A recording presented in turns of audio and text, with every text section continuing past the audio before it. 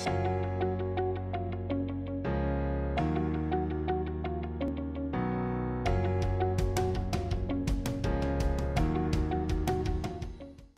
evening, everybody. This evening we've got Gabriel O'Shaughnessy, who is a member of the Irish Photographic Federation. He's a member of FIAP. He's got an MFIAP, an FRPS, and Gabriel's going to talk to us this evening about how he's got on setting up Zoom webinars to talk with camera clubs. So, Gabriel, welcome, and thank you very much for joining us this evening. My pleasure. Good. That's good to know. First question really is, what's your experience been so far with presenting Zoom webinars for camera clubs? Yeah, good question. It's actually been very positive, I have to say. Obviously my first experience of it was with my own club in Drogheda, where we sort of preempted the whole lockdown, and we went from, physical club meetings to the online. And I think we were actually all pleasantly surprised how well it worked and how well people enjoyed it. We changed our format of judging competitions slightly. We were able to invite guests at a lesser expense. So also had a few old members tuning in from as far afield as South Africa, and people in England, friends there. So it's actually been very positive, Okay, so you get an increased audience by doing it on Zoom. Absolutely, we did. Yeah. And probably for a number of reasons. I think it did take some clubs a little bit of time to tune in and to realise what's going on out there. And but also it's stuff we didn't factor in. Like people who couldn't actually physically make it to the club. Maybe they're home late from work, didn't have time for a shower, or that's me grabbing my coat at the last minute. Yeah. Where you could just sit down and log on and you were there. So like that's been very positive for most people. And the likes of Irene Fry and Jerry. Jerry's he's not enjoying good health at the moment. Yeah. That's the case in hand where they may physically be difficult, especially coming into winter nights and that, to get to the club. Yeah. So they can log in. So I can see it when we get back to normality and physical meetings, that the Zoom is going to become more of an option for people as well who maybe can't travel or have a distance to go. It's positive. It's you want to make it a positive thing, it can be. Yeah. Did you come across any resistance? Was there a resistance? Was there a group of resistance people who were, "Oh, I'm not doing that"? No, not at all. Not a resistance. It may be a reluctance, possibly, with some, as in afraid of the technology. And people like that with all sorts of new technology. But I think that sort of barrier starting as people see it working more and more and see the benefits of it. Another thing that I hadn't thought of, like I'm a print lecturer, I love showing my prints, but some clubs, like the big clubs, like in the UK and Smedic and Dublin, places like that, they can video your prints, put them on a big screen, and people can come up and enjoy. They want to see them and enjoy them. Yes. But on the Zoom, you have them there on your monitor full, so you're not trying to look over someone's shoulder, and people have actually remarked on that. Because one of the things I was going to ask is how do you bring, obviously from a paper supplier, we are keen that prints are still produced, but how do you bring print papers into the whole digital platform when you're looking to evaluate them? Can you evaluate online? The quick answer is no. Because I'm involved, as you probably know, in the Distinction Panel Assessment Board with the Irish Photographic Federation, and that's strictly prints. And from time to time you get people coming to you saying, "Gabriel, send your stuff online and see what you think of this panel or whatever." And they said, "No, send me prints," because monitors differ from one. Is somebody are they calibrated properly? And the first thing I used to get a loan of the calibrator, a Colour Monkey. Yeah. When this started, this whole lockdown, I really bought my own because I understand that you need to have everything right. So the truth is, you can't assess a print looking at a screen. because they're not the same, and there's too many variants. Yes. But the other side of that, like something that came up, it's sort of almost reverse psychology type of thing, was that people, when I started showing digital stuff online to clubs, people were saying, oh, it was actually good to see your digital images. And you're able to talk about, oh, would I put this on an art paper? And because sometimes when they're finished with looking at the finished package, so you have a nice print there on your museum heritage or your portrait white or whatever, they're looking at the finished article. But some people said, it's actually good to see your digital stuff, what it's like before you actually print it. And, and how, people saying, oh, because they're looking at it on the screen, what paper would you use for that, rather than me putting up a print with it to finished? Yeah. So that was a bit of a reminder to me to start talking more about what sort of paper you would use, Yeah. So that's keeps it alive. I'm lucky here to have a few prints in the background as well. And it lets people see that are very much still involved in the printing world, Yeah. I think for most of us, the print is the be-all and end-all, And if you show someone a print, they're looking at the same thing as you are, that's, the tactile, you see the textures, or, if it's a glossy finish or whatever, So, yeah, the answer is you can't judge a print on the screen, not really. So there is a need then for setting up some kind of a service where you can have images perhaps collected from people who want their panels judged and critiqued, and then getting them back, Yeah, well, that kind of has been going on anyway. It's just now with the new constraints, but initially again a bit like the digital technology, where people grasp it. Like now, you're going to have to deliver. If the club wants prints judged, they just have to get them to you a little bit earlier. Like if they're sitting in a box for 3 days, well, then they're clean. So there's no issues as regards handling, and so you can still assess the prints. And okay, you probably have to give the results online over Zoom or something, but you still can assess the prints. And the clubs have been doing that. The only difference is that what would traditionally happen with most clubs, they would send the prints to the judge. He would prejudge them in his own time, he or she, take a couple of nights over it or whatever, and then usually they would physically go to the club on the club night. Yes. But that part of the equation now would probably have to be a Zoom night, obviously, Yeah. But the judging process is still very much doable as it was before, Like I would have no issue. Someone drops off prints here with Maureen or whatever, and I say, right, I'll at the weekend, say I'll look at them on Wednesday night, or drop them during the week, I'll look at them at the weekend. Like they're completely clean, and so there's no issues there. It's just the presentation of your evaluation that would probably be most likely on Zoom. But I think, if Zoom is being projected up onto big screens at clubs, it's probably actually quite nice for the people at the back, because they get to see a bigger version of the person sitting there critiquing the work. So it probably works to an advantage in a way. Yeah. It's a lot of these things are trial and error, aren't they? That's it. But I suppose for your normal club night, a lot of clubs probably haven't had to do it, so they didn't do it. Yeah. And it's just like a lot of businesses were maybe contemplating, could their workforce work from home, and all of a sudden they're forced to do that. And for a lot of companies, it's worked really, really well. And it's going to be the same for the clubs now. Yeah. As I mentioned earlier, say Semitic, they've been doing that anyway. Projecting onto the screen, and you have your prints and their exhibition. And some clubs do that. Our own federation often have done it at big events.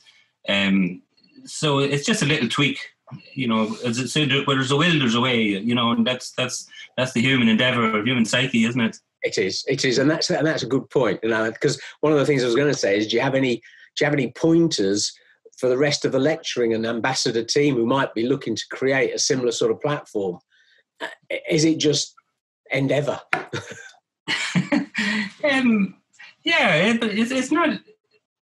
It's not that arduous, really. You can just like that, where there's a will. Like I come up with an acronym. I was thinking about all this and the COVID. It was actually during a Zoom meeting one night, and I was just thinking about what are we actually doing here, And I love wordplay and Scrabble and stuff. Anyway, not much good at it, but I enjoy it. And I said, we're communicating online via internet devices. And the acronym for that is COVID. And, you know, so... communicating online via internet device. Yeah. Brilliant. Yeah. Laptops, computers, your phone, whatever. People have been tuning in, all sorts of stuff, you know. Yeah, absolutely. So... Yeah, it's worked out good for me. I'm positive, but I'm that sort of a person anyway. You know, I'm doing a club talk now on Thursday nights. We have one next week as a regional event, and this is before the season kicks off. You know, so I think it's good. Like, obviously the meeting up with people and going for a pint afterwards, but that'll come back. You know. Yeah. You know, no way I'm giving up my Thursday night for COVID. I'll be on here doing my thing, you know. Yeah. I think most of them are the same. Okay, so what factors then influence your paper choices? You know, for a given print. I mean, what sort of things would you look for if you were judging somebody's panel and were wanting to sort of like advise them? Yeah, that's. I suppose that's the $100 question, isn't it? And there's different situations. I suppose merit different trains of thought. Really, like for my own pictures, I would be.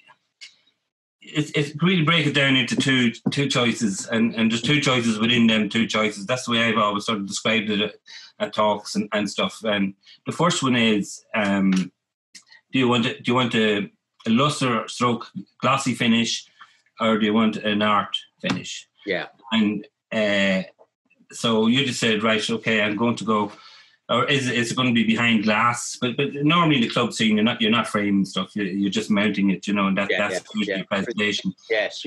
So we'll forget about framing and stuff like that. When it comes down to, I'd say, right, this would be nice if I'm looking for punch in an image. Yep. So I want to accentuate the colours. I'm thinking of a gloss stroke luster paper, and the choice then is how well will the paper receive the given image. So there is a bit of thought has to go into. Do you want to go for a full gloss, which is high sheen? Like I'm thinking of monogloss, one of my favourite papers. Which is brilliant. It's called monogloss for some weird reason. I love it for colour as well, you know. Right, yeah. Super paper. But it's the barium sulfate layer that's in it, so it's a true barita paper, which of course traditionally were in the darkroom days was a monogloss paper. But I agree with you completely. So many people put colour images on them, but it's sort of like there's that traditionalist thing from my Nova days of the going back to this, and that's fine, and it's stunning for black and white. I love it, absolutely love it. The other thing then, you want to go for more luster type, and that's if you want a sort of a flat image. I certain types of paper or image, you might have a lot of highlights in it, and this would carry through to the other side of the equation on the art. So a more luster finish you might prefer for that, and less reflections. And so for a panel, and you're putting up, if you could visualize a panel and a really high gloss finish and lots of lights and different pictures, maybe giving off a reflection towards another. So a luster paper might be nice there that has just a sheen on it, Sure. So they're the sort of things that on that side of the equation, when you move over then and you decide, right, I want an art paper, I want an art finish on this, then the two choices within that, as opposed to sort of luster or gloss, is do you want a matte or a texture? Yeah. And the important thing there is if you're going to go for a paper that's heavily textured, like say a gallery etching or something, and you have a very plain minimalist picture, sometimes that texture can sort of override the picture a little bit and dominate too much. Yeah. And so then you need to start thinking maybe towards the more subtle matte type papers, like your portrait white or something, which that's one of my favourites on the art side. So that's again, you'd say, okay, I'm going to go art, and then you have to say, well, what's my objective with the picture? And just be careful that the textures, If you have, say, an old interior or rusty car or wheel or something, and you want to really bring out that texture, then the textured paper can really make punch that effect up a bit. You know? Yeah. There you'd be going for your heavy texture. So if it's a gloss, is it luster, or if it's art, is it textured or smooth? Basically, that's I narrow it down to them. Keep it simple, you know, and you don't need, you know, buckets and buckets of paper and all these paper. You know, you got some people there and flipping loads of all sorts of paper. And I love that. Here. Yeah, well, I suppose PermaJet love that. Yeah, but I mean, I said, but that's what the test packs are for, you know. Yeah. And let the manufacturer do the stocking. You know? You probably don't want to hear that, but I mean, but I think test packs are for. When I'm talking to people at shows, I'm always talking to people about just pick 4 papers, no more. Yeah. You know, you get into more than 4 papers and you're struggling then to make decisions as to which one will go. And that creates a problem in the mindset. So people then don't print. It's better that they go, this is going to work really well on that, and go for it and just try it. Yeah. Because it's about consistency as well, and especially if you're starting out and you're jumping from one paper to another. You actually don't find where am I going to pin my colours? Yeah. And if you decide on a paper or two that you really like, and then you nail your printing, you know, get your printing right, get your calibration right, get your inks right, get all of that, and get a paper, and you know what your results are going to be. And if you get to that point, then that's a reference point. Yeah. And then you can expand. So do you feel that still doing a distinction panel for a club is still something that's easily done? Just got to work slightly differently. That's the feeling I'm getting coming across from you. Yeah. It's just a slight tweak. You know, it's not a major change, really. You know, and I know people have done panels over the lockdown and all of that. People have been busy working away, you know. So, and I do think the IPF are going to get their distinction sessions back up and running soon as well. And I know they're looking at venues, because that's going to basically dictate the order of the day and how it's going to work. So it's just a slight change. It's not major. You know, the one thing that probably will suffer is you know, people just turning up and enjoying the night, maybe a pint afterwards, and that's on. You know, on the plus side, you can have your beer here on the table, and I've seen these expensive champagnes to tea and everything in between, you know. So, thank you, Gabriel. That's great, because I think the impression that I'm getting from you is that, like, just let's find a way to get through the current situation and come out the other side, having continued to do practically as much as we possibly can to keep the whole club scene and the whole distinction panel and judging and evaluation of the finished print, which is great. So yeah. And another thing our club done was we set up a WhatsApp group just for photography, and so the members feed into that all the time as well, and it's just keeping everyone together and letting people know that you're you know, they're being thought about and stuff. So there's loads of stuff. There's loads of positivity out there, you know, and just hopefully the clubs have somebody, you know, they'll take on. It's going to be maybe a new role who's looking after the internet and the things, doing the invitations. But it's you know, it's not rocket science. It's quite easy, actually. When I'm here and doing it, and I knew the house is of a certain vintage. Right. No. That's great. That's brilliant. Yeah. Okay, well, thank you very much indeed. We'll terminate it there, and we'll talk again at some point. My pleasure, Robin. Thank you very much.